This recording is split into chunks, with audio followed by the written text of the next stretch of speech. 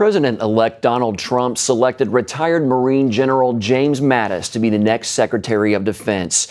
Former U.S. Army Delta Force commander and current Family Research Council Executive Vice President, retired General Jerry Boykin, joins us now by Skype to talk about Trump's pick. And I understand, General Boykin, you believe that Trump made a wise choice. Talk about that. Why is this a wise choice? Well, thank you very much, and I'm happy to be with you. I think this is a wise choice for a number of reasons. First of all, these two men are kindred spirits. I think they both love America very passionately, and they want what's best for America first and foremost. Now, Jim Mattis, his selection sends a very strong message to our military, to our young men and women serving.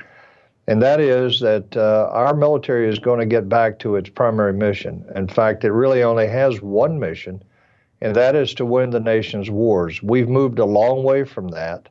And I think choosing Jim Mattis sends a message that we are going to restore military readiness, and we're going to get back to being prepared to win this nation's wars. We've got a generation of people that don't know what victory is. Well, in a statement, you said that General Mattis is first and foremost a warrior. What did you mean by that?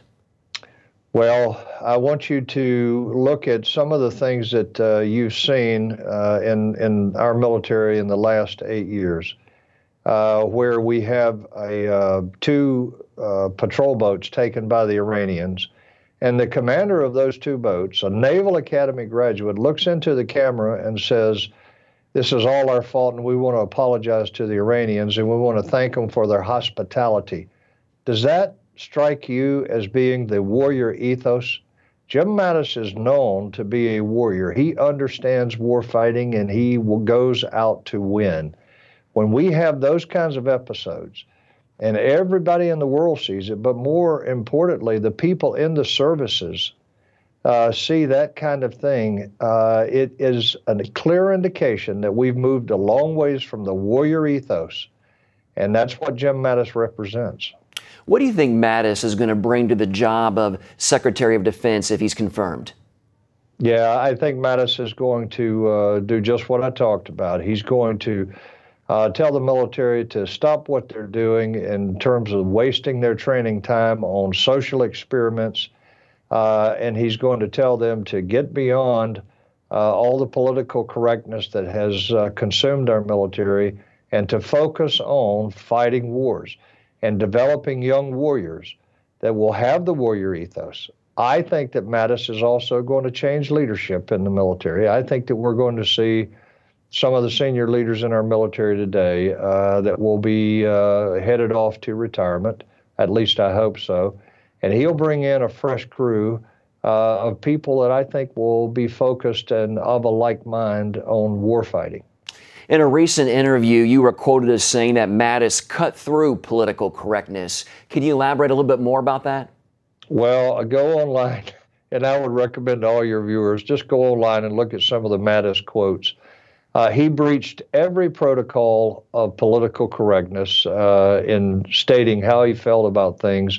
He's a very straightforward guy. He's a tough guy, and he's a consummate professional. Remember, here's a guy that in an almost 40-year career, he has commanded at every level, and he is at the same time well-versed in Socrates and Plato and the classics. I mean, this is a very well-rounded man, but he, first and foremost, is a warrior who is not concerned about political correctness, safe spaces, or someone being offended by what he says. Well, in that same recent interview, you said that Mattis sees the world the way it really is, not the way people would like for it to be. Can you elaborate on that? Yeah, Jim Mattis lives in the real world. You know, we've got a president and an administration and lots of people within the government at all levels that really see the world through rose-colored glasses. They want to portray it the way they'd like for it to be rather than the way it really is. A good example of that is Jim Mattis understands what motivates ISIS. It's a theology. It's a 1,400-year-old theology that motivates them to want to go out and kill infidels and establish a global caliphate. he doesn't buy into, nor does he see this through the lens of political correctness. And therefore, he's willing to call them out. He's willing to identify who the enemy is and why they do what they do. Okay. Retired General Jerry Boykin, thank you so much for your time today, sir. We appreciate it. Thank you. Glad to be with you.